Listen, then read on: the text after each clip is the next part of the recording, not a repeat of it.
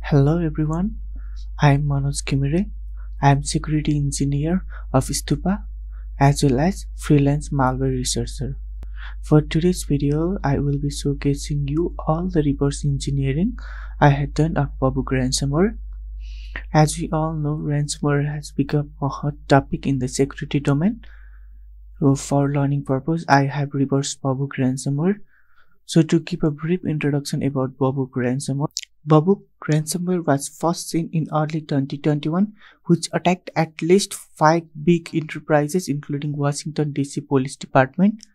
Babuk uses some techniques similar to Conti and Reveal ransomware. It uses SHA-256 hashing, CHA-8 encryption, elliptic curve Diffie-Hellman key generation, and exchange algorithm. At very first, I am going to demonstrate how Babuk works by executing in the virtual machine running Windows Server 2019. For this purpose, I had downloaded the malware from the malware bazaar, link in the description.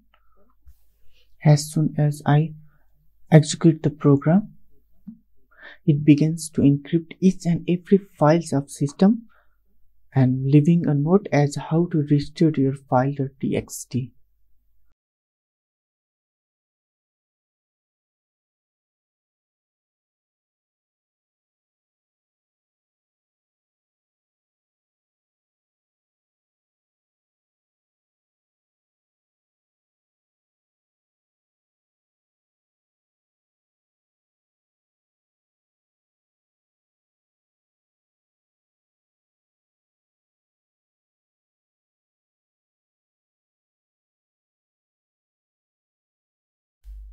Let's upload the executable in VirusTotal and examining the report.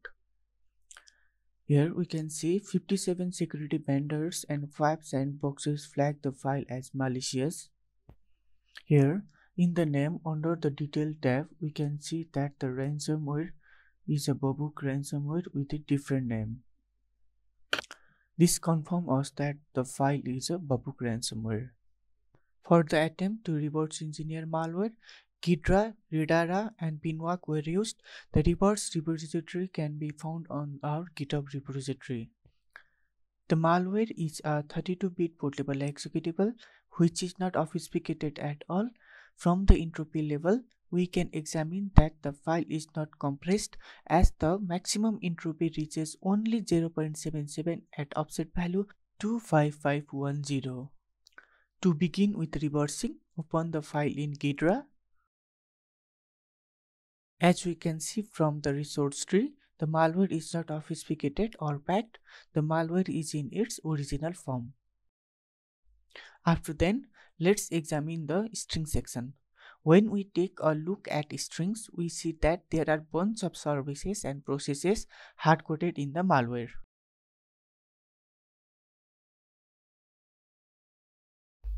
In the string section, you can see a cmd command to delete the shadow copies, which is suspicious, and also there is a string indicating a ransomware node.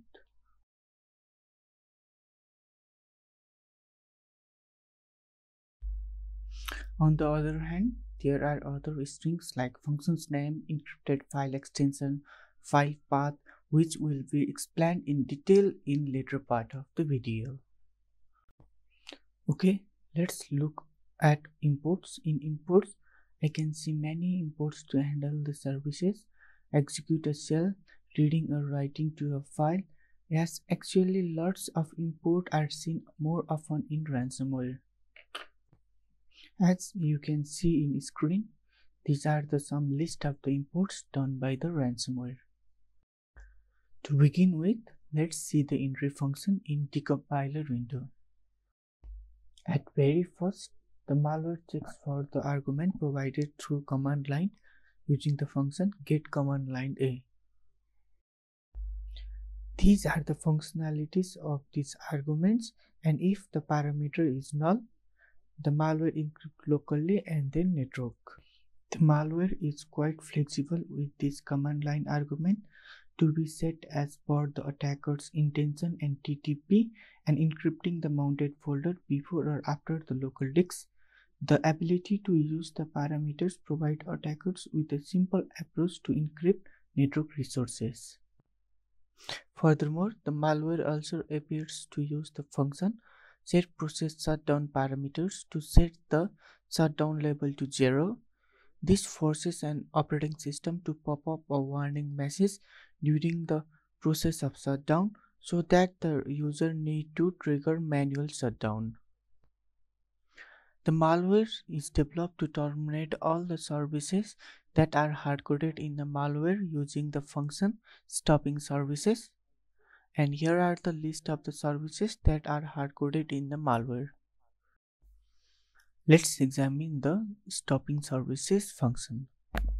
We observe that the ransomware calls the service control manager using the function OpenSCManager. This enumerates the status of the running services in the target system, retrieves the names and status of each dependent service, and sends the stop control to the dependent service using control service.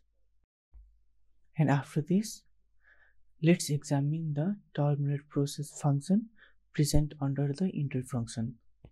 This function then proceeds to terminate the processes if running that are hard-coded in the malware. As a result, it is also designed to terminate the dependent processes when required. Here are the list of the processes that are hard-coded in the malware. After this, let's examine the deleting shadow copies function under the entry function.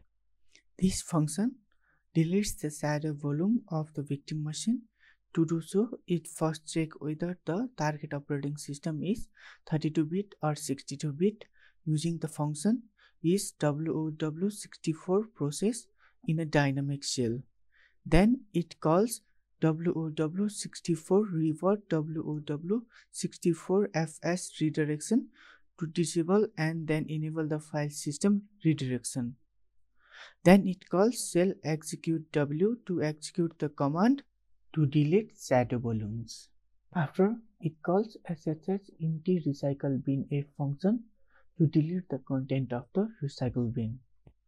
Under the entry function, these highlighted functions are used for the key generation for the purpose to encrypt the files. This RTLGen random function is used to generate 4 random buffers, among which 2 are used as ChaCha8 keys and other 2 used as ChaCha8 nonce. Here I have summarized the encryption in a pictorial representation.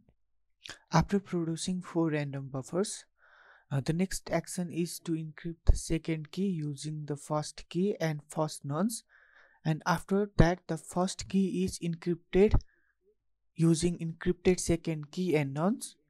This encrypted first key is treated as the electric curve Diffie-Hellman private key for the victim machine. Then it generates victim ECDH public key using the private key. Again, after that it generates a shared secret using the victim's private key and the author hard-coded public key. Shared secret is then passed to SSA256 hashing algorithm to generate 2 ChaCha8 keys to encrypt the files.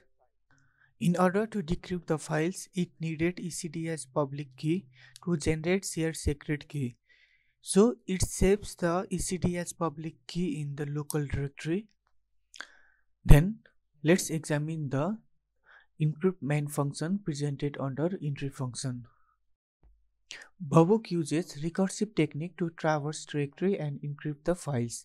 It uses functions wnet open enum w and wnet enum resource w to start an enumeration of network resources or remote directory or existing connection. And inside directory traversing function, it uses the function find first file w and find next file w to search a directory for a file or subdirectory with a name that matches a specific name. And it creates a how to restore your file.txt to instruct the victim in paying the ransom and decrypt the files.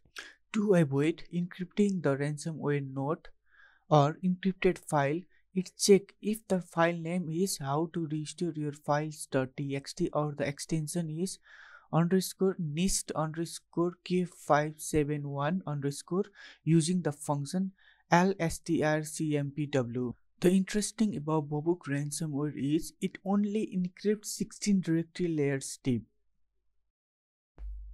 Files that are being used by some processes cannot be encrypted until the process leaves the file. In order to overcome this problem, Babuk uses Windows Restart Manager to terminate the processes that are using those files. It uses the functions rm start session, rm register resource, rm get list, and finally terminate process to terminate the processes.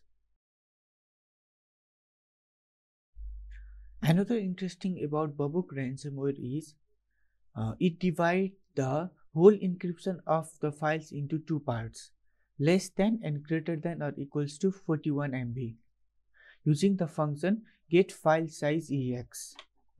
For the smaller size file, it mapped entirely and encrypted with ChaCha8 keys 2 times, and for the larger file, the entire file is divided into 3 equal chunks and first 10 MB of each chunks are encrypted 2 times using ChaCha8 keys.